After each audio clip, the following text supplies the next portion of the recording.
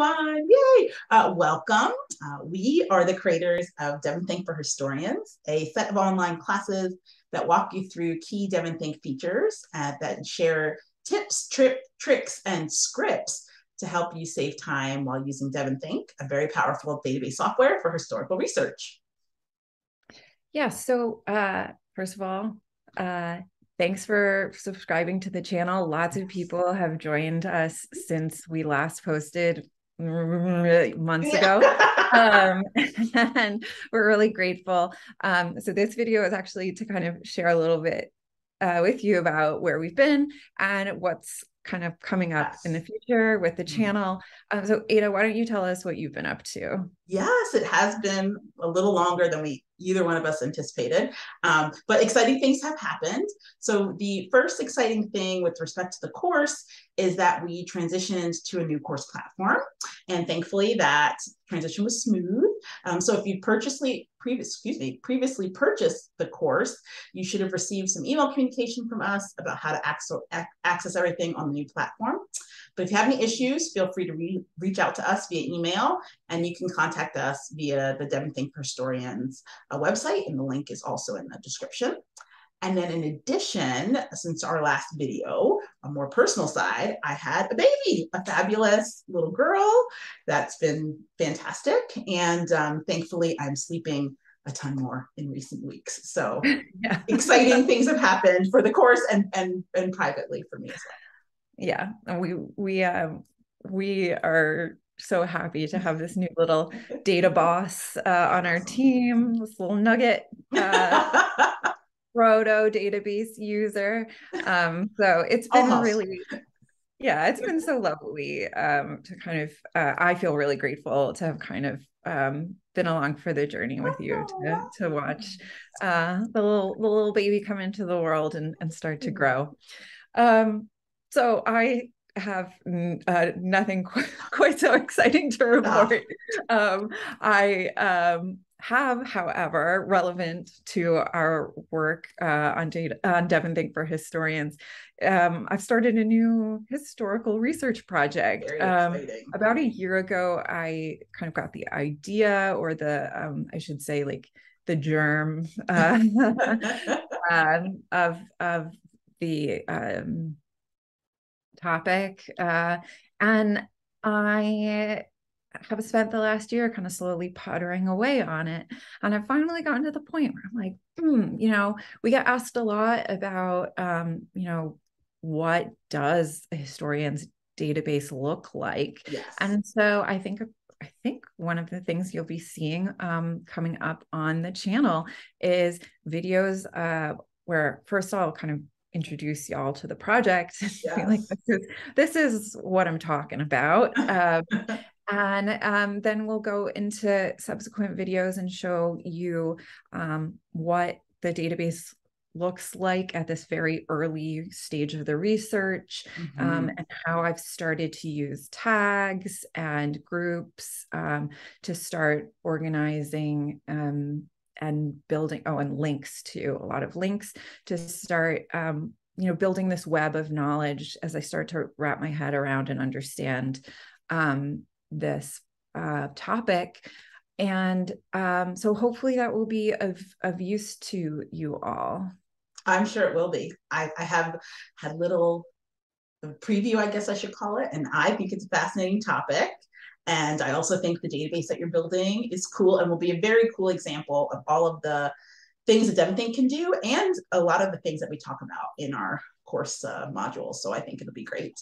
And in addition to this new series of Abigail's fabulous new project, we have plans for upcoming videos that share tips that we haven't covered before. And so these new videos will assume that you know a little bit about DEVONthink. So if you don't, now's a good time to check out the software. And if you want some extra help, check out the course. Yeah, so these videos won't duplicate DEVONthink for Historians. No. They kind of like they are a departure.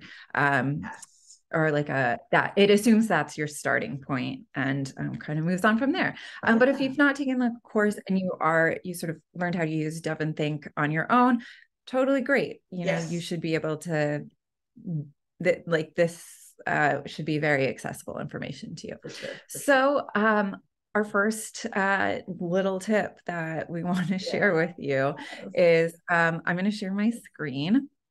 Where are you, DEVONthink? Here you are. All right. Woohoo. Share. You see that, Ada? Yes, I can see it. Excellent. So if you go in your DEVONthink window to the menu bar on the left side, you'll see 4 icons at the top. And if you click this last one, which is 3 dots, it will take you to tips and tricks. Yeah. And the great thing about this is Devon Technologies is regularly updating this space with these really helpful explainers. Some are more relevant to the kind of research that historians and qualitative researchers do. Some are a little bit more for like a business use case, but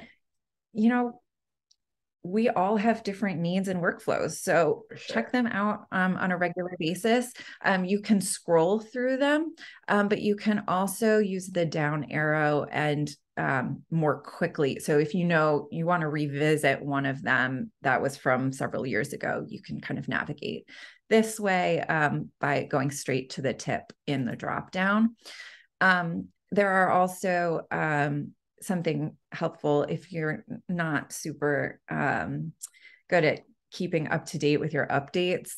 All of the releases are listed here. So if you're like, I think I haven't updated in a while, this should help you figure out where you should be. There's, as you can see, some other stuff that's housed here, and we'll talk about some of it in upcoming videos. But first, wanted to show you how to find the tips and tricks. I know, I think when you download DEVONthink, it shows you this, or sometimes if you haven't disabled the there's like a box that appears when you open the program that some of you may have disabled long ago, but I leave it on because it will often show you some of these tips and tricks. So for those of you who haven't seen this in a while and forgot that it was there, I hope this encourages you to go check out some of the tips and tricks. And for those of you who are unfamiliar with this little slice of the platform, ta-da! Ta-da! Yes. Please enjoy. Fantastic. Really helpful. Oh, sorry. It's a fantastic treasure trove of useful information, of features and templates and all sorts of things that are in there and quite powerful that might otherwise be overlooked. So I'm excited to dive more into some of these tips and tricks in our future videos. And so if you're interested in watching any of these upcoming videos with the tips and tricks, or Abigail's currently top secret, but soon to not be top secret anymore project. Well, it's not top secret because I just, if you saw before I went over the tips and tricks, that's the database. Ooh, now there's an Easter egg in our video. Exactly. Something we didn't anticipate. But yeah, so if you're interested in any of those videos, please consider subscribing to the channel. We'd love if you'd hit the subscribe button and maybe the like button as well. We really are grateful for you for watching and for joining us on this journey. And we look forward to seeing you next time. Yeah, thank you so much. Bye.